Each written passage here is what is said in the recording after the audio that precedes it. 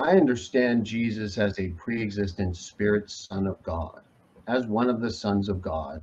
In fact, the Son of God, but certainly one of the sons of God mentioned in Genesis 6, Deuteronomy 32 in the Dead Sea Scrolls, the book of Job, and in Proverbs 30. In verses 4 and 5, texts that refer to ascending and descending, referring explicitly to God and his name, and in the Hebrew, the name of his son. Now, in the Greek, it says name of his sons. Either way, this idea of sonship, which I believe Jesus builds upon in his response to the Jews in John 10, is something very clearly taught in the Bible. When we see angels, for example, these sons of God in the Old Testament, taking on human form. So that's not what I believe the Bible teaches about Jesus. When angels took human form in the Old Testament, we're not told exactly, how they do that or the mechanics that are involved in the metaphysical to physical transfer, but they do it. It's explicit that they appear as humans, they eat, and then they can dematerialize, or however you want to describe it, but they're not born as a human being, right?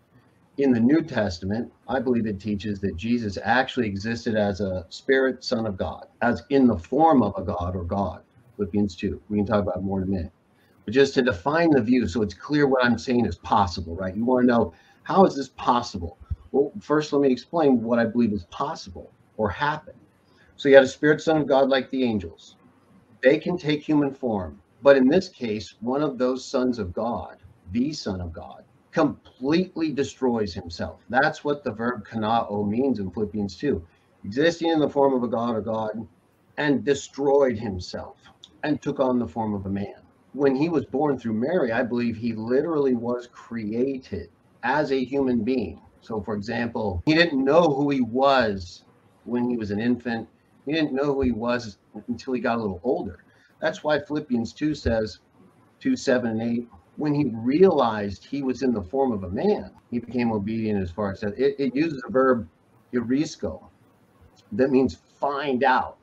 Very anti-Trinitarian because they believe he was always God, never stopped being God.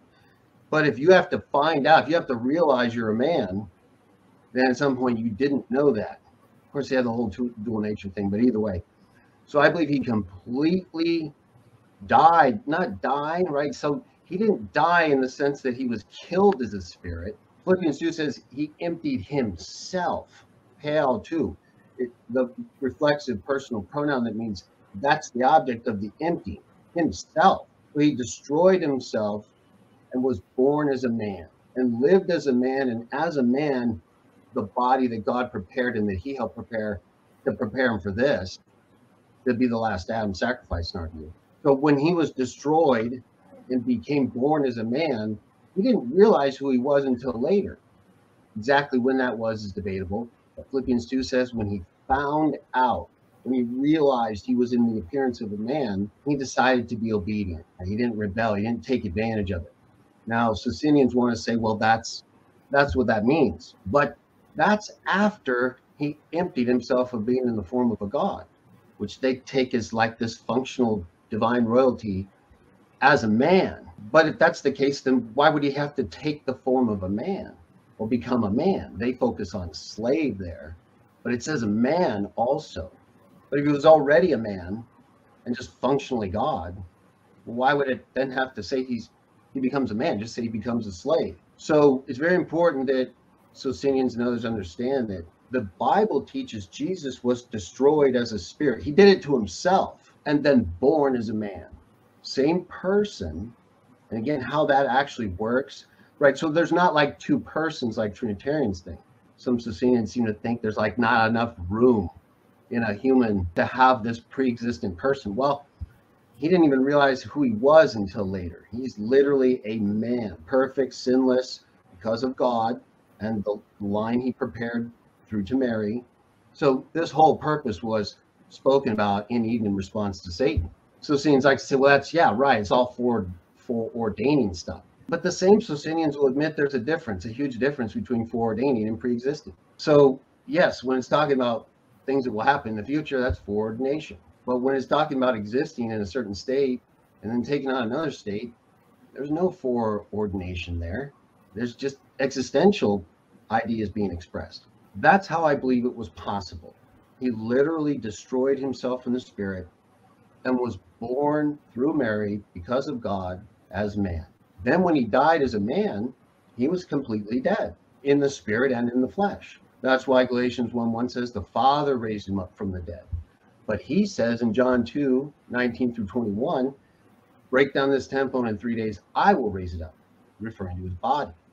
So he died and trusted his spirit to the Father, and the Father resurrected him and gave him a new body, in which state 1 Peter 3 says he went and preached to other spirits. I don't see a problem. I just see these different existences that the firstborn Son of God uniquely takes and or is given in the case of the resurrection. It's not a question of being possible or impossible. It's what he chose to do. It's what God made happen, and he did it. In case you did not quite catch it, Jesus was a pre-existent spirit son of God, or one of the sons of God, he said. And that's, he gave examples in Genesis 6, talks about the sons of God cohabiting or having relations with human women.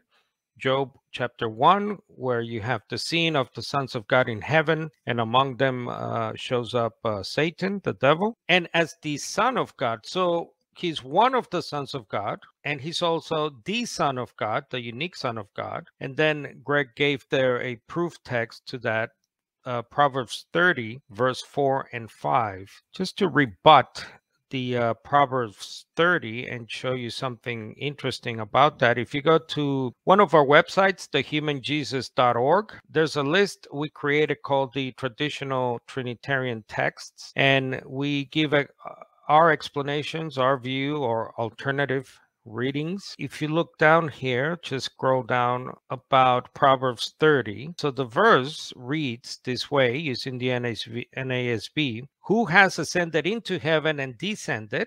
Who has gathered the wind in his fists? Who has wrapped the waters in his garment? Who has established all the ends of the earth? What is his name, or his son's name? Surely you know. Even Trinitarian publications like the ESV Study Bible do not identify the Son there as Jesus.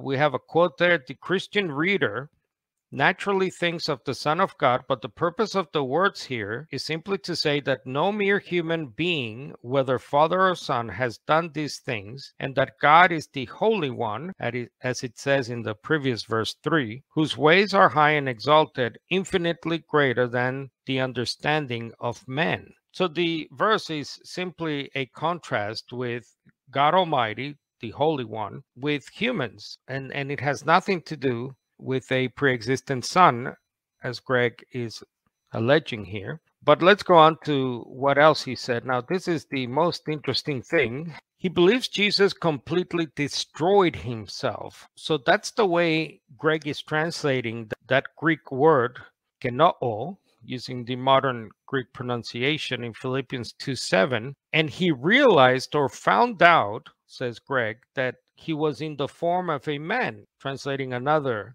Greek word there. Greg is really going out on a limb here, because I have never come upon this type of interpretation for these words in these passages. So if you look at, again, any standard modern translation, who do have a Trinitarian bias towards this passage, for example, the NIV has in verse 6, Jesus was in very nature God. That's not what the Greek text says. The Greek simply says he was in the form of God.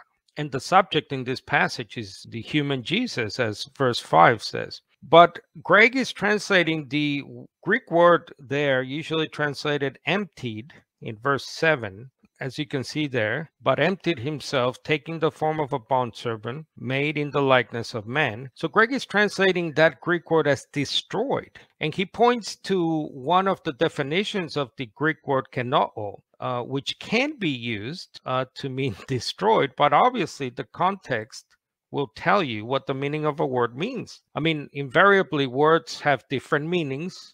Here's a good example. In English, if I were to say, I'm shot, S-H-O-T, shot, you might think, oh, no, someone shot you with a gun. Or you could mean as an euphemism or a English idiom. I'm shot as in I'm done. I'm tired, you know. So the word shot can have different meanings or even different definitions if you look it up. So Greg is quite I mean, I was amazed when I heard him say this, and he said it a few times.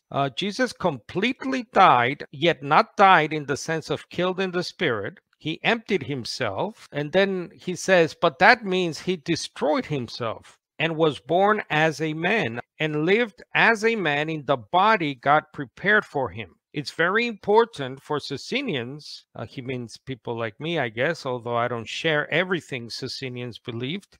And by Socinians, Greg Stafford is pointing to the movement that began in the 16th, 17th century Europe, started by the Socini uncle and nephew couple from Italy and the so-called Polish Brethren. But we do not, at least Restoration Fellowship, the ministry I work for, we do not hold to everything Socinian. For example, we differ on the virgin birth. I believe many Socinians deny the virgin birth. And also on the topic to do with the atonement, they have different understandings of that. So it's very important, nonetheless, that they understand the Bible teaches Jesus was destroyed as a spirit. He did it to himself, then born as a man, same person. And again, he said this maybe 4 or 5 times. Jesus literally destroyed himself in the spirit and was born through Mary because of God. So somehow, because of God, I guess he means the Father, pre-existent Spirit Son, is born through Mary as a man. Then when he died as a man, he was completely dead in the spirit and in the flesh. When he was born through Mary, he was literally created as a man. I don't see a problem. I just see these different existences. Now, what's telling here is that the one we know as Jesus had a previous existence where he basically killed himself. This is like someone said to me, it sounds like suicide by birth. He commits self-destruction, which sounds like suicide. So what was born through Mary? If there's total destruction of this spirit son individual, why would you use the word through in reference to the birth of Jesus? Then there's nothing to go through, you know what I mean? I mean, I wish I could. I have asked Greg in the past to debate me, have a discussion, but he has not even replied. So yes, he kept saying born through Mary, created as a man, but there's really no spirit son individual there. He kept saying that this Jesus killed himself, destroyed himself. And then he said that these are just different existences. That's plural, more than one existence. Now, how anyone can have 2 beginnings, 2 origins, is beyond me, because obviously Matthew 1:1, Matthew 1:18, he describes Matthew there, the origin, genesis of the Son of God. Your translation might read genealogy or the birth, but the Greek there is literally Genesis, which is the beginning, the origin. Let's see, and I just want to again emphasize, according to Greg Stafford, his reading of Philippians 2 verses 7-8, Jesus destroyed himself, so this pre-existent spirit son killed himself, and then found out or realized he was in the form of a man. That's what Paul is saying to Greg Stafford in Philippians 2 verses 7 and 8.